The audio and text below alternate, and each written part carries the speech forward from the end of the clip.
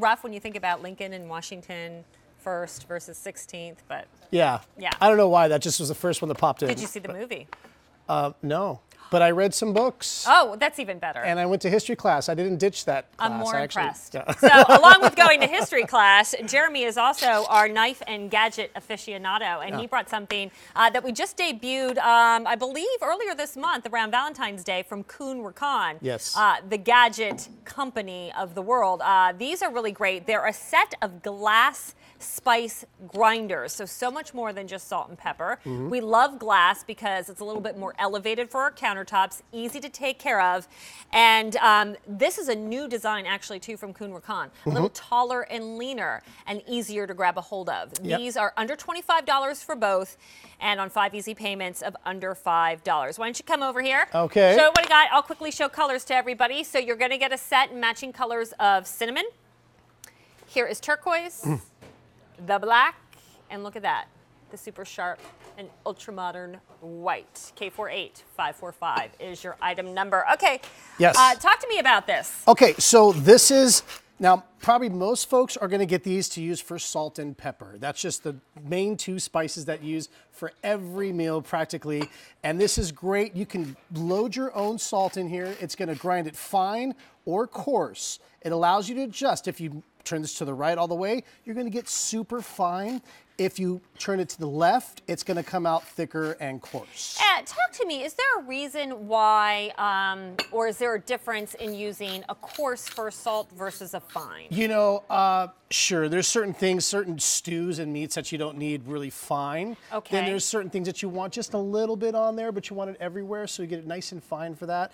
There are things like pink salts that come in bags, and these come out really thick and coarse. You can see those are like little stones there. I only want size of salt like that on a pretzel. I don't necessarily want Well, that on top exactly of like my that. chicken breast. Or like heartier meats, you'll use more coarse salts and peppers Oh, like that. Finer things, you'll use less. So you can load this. All you do is take the lid off here, and you load it inside, and then just, you can see there. Now remember, this is glass, not plastic, which is always a benefit for your herbs.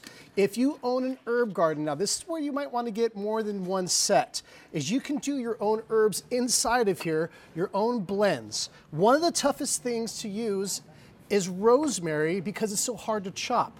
So if you have a rosemary plant, this is a godsend. Take the rosemary, off the, you got to make that noise though. Okay. Take it off the stem, put it inside of here, and now you can grind your own fresh rosemary for rosemary potatoes, for rosemary chicken. What's nice is as I'm grinding it, you can also see the amount that's coming out in the lip there, as that nice big lip. So then I can also just pour this out.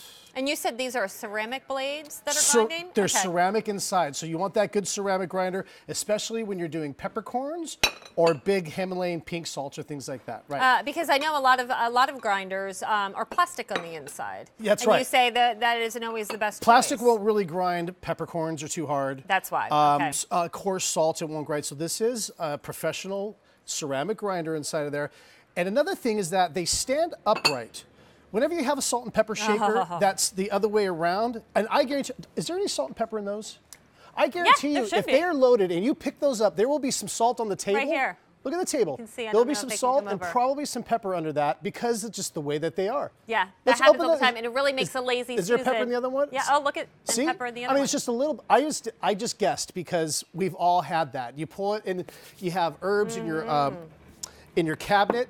Now remember, a lot of times when you buy herbs like oregano, herbs de Provence, Italian seasoning, they come in a jar like this. And this can also do the red pepper Red pepper flakes, awesome. sure. So take it out of the jar, okay. Because you still want to open up the flavor. So when you're doing like herbs de Provence or Italian seasoning, it is going to, let me just tighten this up a little bit, and it is going to crack open that flavor, which is what you want to do. Sometimes you'll see a chef rub their hands together. It releases oils, doesn't it? It releases all the flavor and the oils, and that's what you want for your dried herbs. You'll love it. Now, what I did here is this is just a herbs de Provence. That's rosemary, thyme, oregano, marjoram, savory, fennel, and French lavender. And then we added salt and pepper. So this is all one spice grinder. I love to use that on white flaky fish. Oh, white like fish. This is ready for that white fish for chicken over the top here. I mean, even in your pasta sauce here, you could do this right up. Can you smell that fresh herb? It's Is that hitting you? beautiful. It's right There's nothing better than a fresh, or if you're taking a dried and being able to work those oils out. Yeah. So you can get so much more flavor. Oh, smell that. I could just smell the oregano and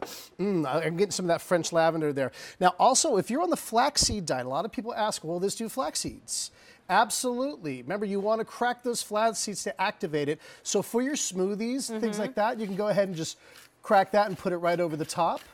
Oh, that's nice, because I know they have ground bagged flaxseed. You have to keep it in the refrigerator. Correct. It's very expensive. So this is a more affordable way if you can keep it dry, but you crack it, you release all the benefit. I love that. That's absolutely correct. And other things, like you said, absolutely. You want to do your red flakes in here.